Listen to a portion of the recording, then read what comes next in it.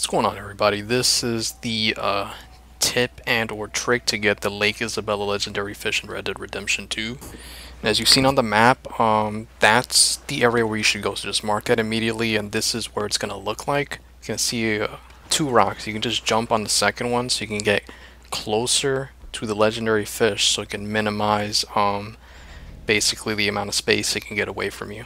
So you do what you need to do just in case you fall into the water. You take your tonics, you replenish your health and your stamina, you equip the special lake lure, and you're ready to go, guys. This might take a while. This took me over 10 minutes. Obviously I've shortened it, but just basically make sure that you get as close to the edge of this rock as possible before you throw your reel.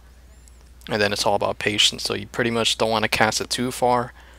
And if you do, you reel it back like I'm doing right here. And it's going to come towards you at some point. You just got to get it close enough to where when you get it, you can reel it in immediately and you shouldn't be able to have any difficulty. So it basically minimizes the chance of the legendary fish getting away, and it makes it really simple for you guys, hopefully saving you a lot of time, as it did me.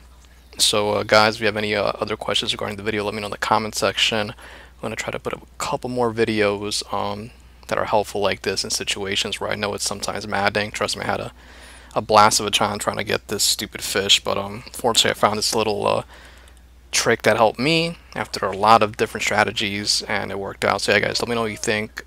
This is Bulk 320, Red Dead Redemption 2. I'm out. Take it easy, guys. Be safe. Afraid you're coming.